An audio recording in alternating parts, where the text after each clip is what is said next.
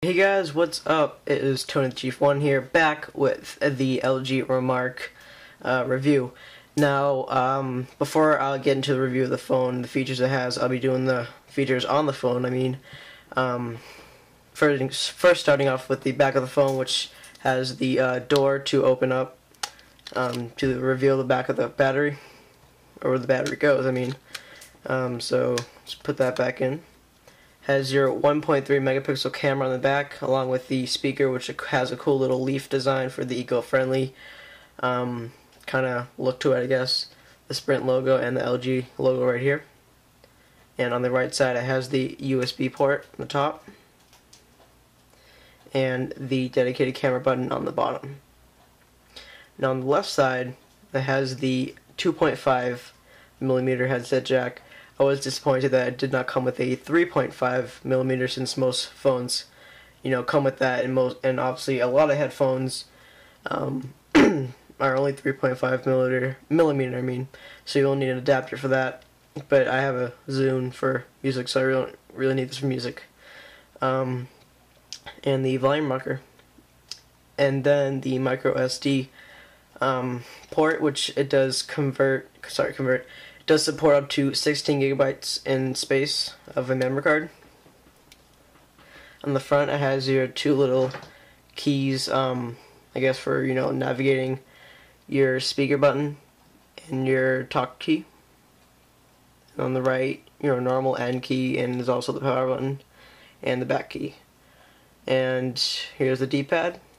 It's just regular pressing. It's not like touch sensitive or anything like that. It's just regular pressing. And the menu and OK button.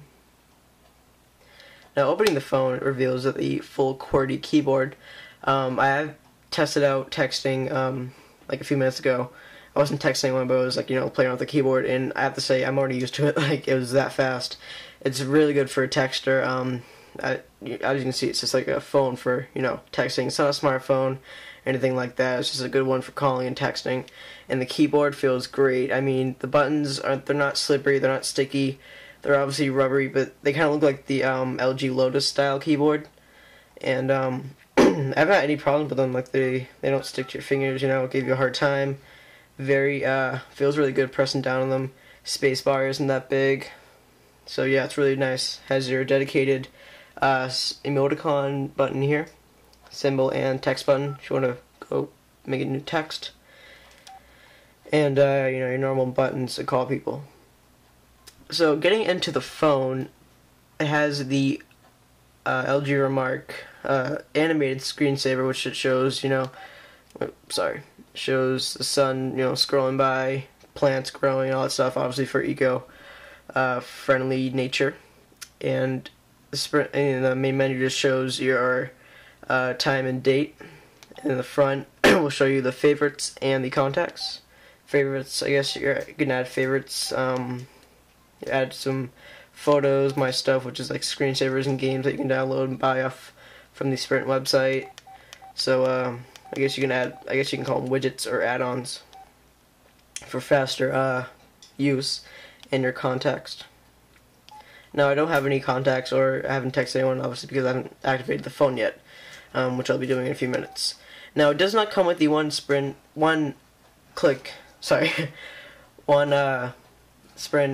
I can't even pronounce it. If you guys, recognize the one-click interface from Sprint, there we go.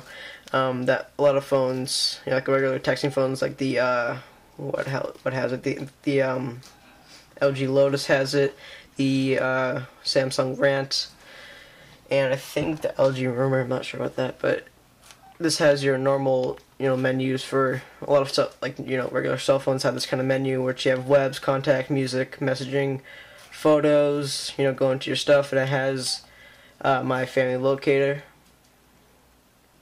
I'm really confused on if this phone has GPS or not, because I've read reviews, they said it has GPS, and then some says that they don't. This phone doesn't, so I'm assuming it has GPS, because, I think you're going to have to need GPS to, search for people or use Family Locator, because that does use GPS. So anyways, getting the texting, I'll show you a quick text on how texting is on this phone. I'll just add a random number. So obviously use 2 thumbs, and I'll just type in LOL, I like this phone. And I didn't make a mistake or anything, so feels great in the hand, feels great typing, you know, so I like it. And I guess any teenager who loves texting like 24/7 will love this keyboard. Yeah, so I'll test out the camera. Since it only has 1.3 megapixels, you won't get anything great, but let's just test it out. And the second flaw I found in this phone is I really didn't like how they placed the camera on the back of the phone. I would rather have it, you know, like right up here. So when you close it, it'll be protected, and you know, when you flip it up, it'll be right there. Because most people, when they take photos with their phones, they have like their fingers wrapped around the back to hold on to it, and your finger might get in the way most of the time, and like, you know, smudge your camera. So I would rather, like, you know, they should have made it up here, but I can't change that. But alright, so let's take a regular picture. It does have it does have zoom feature and other options like changing the resolution, the white balance, the fun tones, and the fun frames and the color tones. You know, you can mess around with the photo. So here it is. Under light, it looks really nice. So it's probably only going to look good outside or outdoors when you're taking pictures. Inside, it's probably going to look crappy since, you know, you don't have any light, but a lot of cameras do that. So camera is alright for a 1.3 megapixel camera. So that's basically about it for this phone. Nothing really that much to get into. I will be activating this soon, and I can't wait to use this. And yeah, so I hope you enjoyed this LG Remarq review. Please subscribe. And right, this thing's annoying me. Hold on. Alright.